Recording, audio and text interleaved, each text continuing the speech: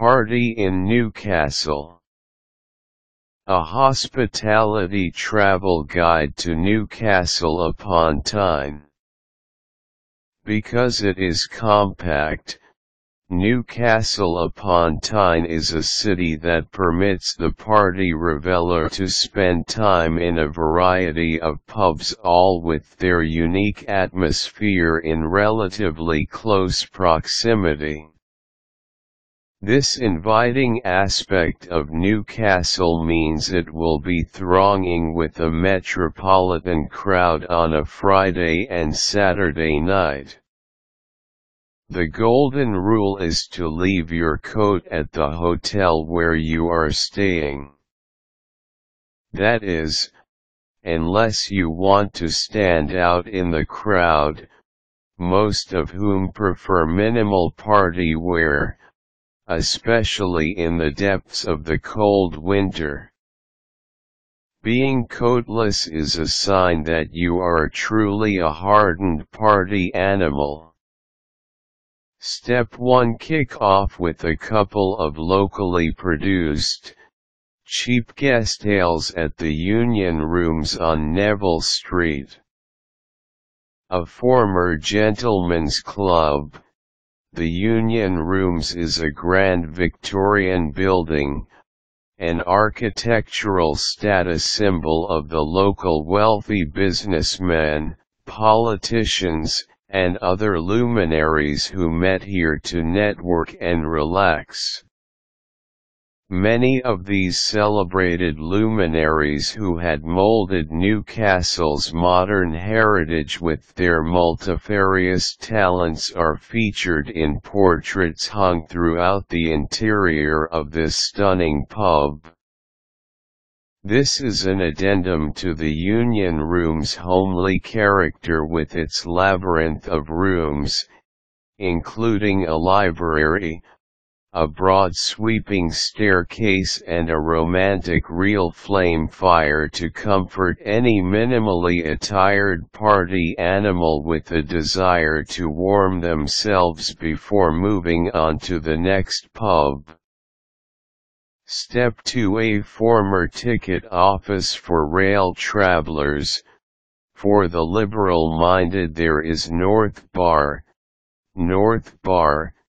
the old ticket office, Neville Street, Newcastle upon Tyne, NE1 SDP, which is just meters from the Union Rooms when heading in a southwesterly direction towards Newcastle's Central Station.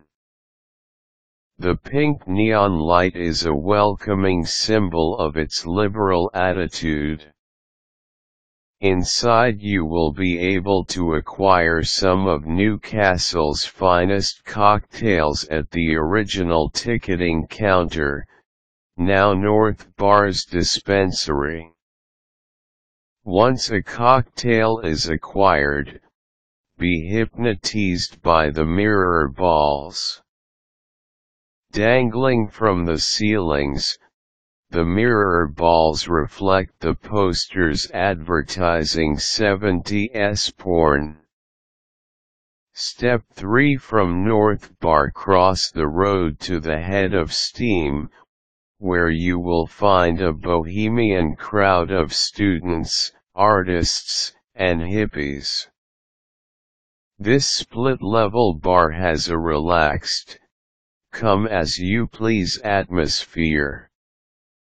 It is one of the few bars in Newcastle that refuses to use bouncers. Step 4. From the head of stem the reveller might want to step up the pace of the party by heading to the apartment.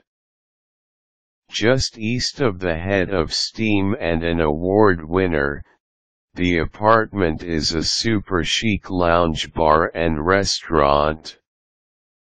A converted Victorian building, the apartment is styled on Manhattan dwellings. Once inside you will encounter a long American-style bar serving exquisite cocktails and the finest of champagnes. If you're hungry by now, try the apartment's restaurant for some of finest modern cuisine from some of Newcastle's top chefs.